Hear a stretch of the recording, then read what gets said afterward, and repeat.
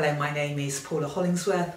I'm the chaplain at St Paul's Cathedral. Welcome to our winter book club.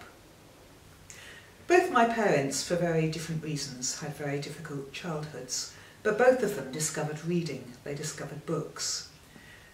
For both of them, this escape into imaginary worlds was really important. But there were other important things as well. For my father, he found hope that things could change, that the situation could become different. And for my mother, she discovered in the books that she read a very different world and a very different value system from the life, the world in which she had been brought up. And she vowed, even as a child, that when she grew up, she would live and inhabit a very different world, the world that she had discovered from her reading.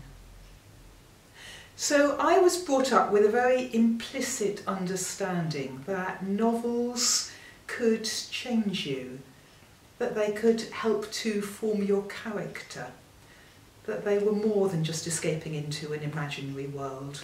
And when I came to Christian faith, I wanted to explore how novels informed and helped me to develop and think spiritually.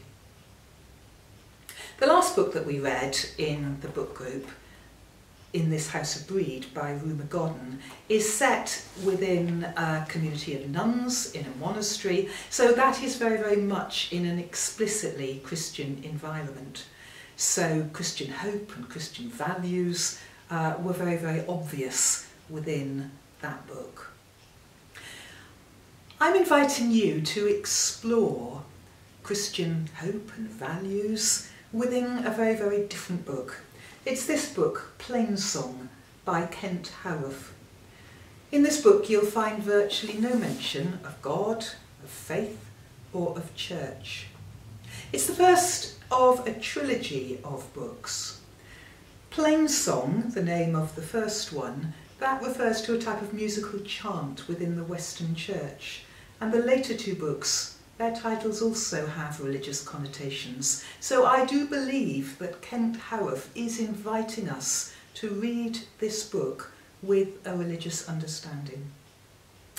The novel follows a number of different characters who all live within a small town called Holt in Colorado. Life is tough, and despite the beauty of the writing, for many of the characters, their lives start very, very sad. But do keep reading. It's from the sadness that hope and, I believe, redemption comes. So look for signs of grace. So a few things to explore as you read Plainsong. Why do you think is it called Plainsong? When do you first begin to feel hopeful for your characters? What is it that gives you that sense of hope for them?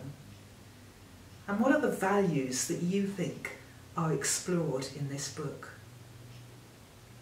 Jesus calls us to look for the kingdom of God. Where and how do you see signs of the kingdom of God within this story, Plainsong? So music, hope, values, the kingdom of God. These are the riches that I invite you to find and to explore as you read this book. I look forward to chatting with you about this book when we meet on Twitter on Wednesday the 20th of January between 7 and 8 p.m.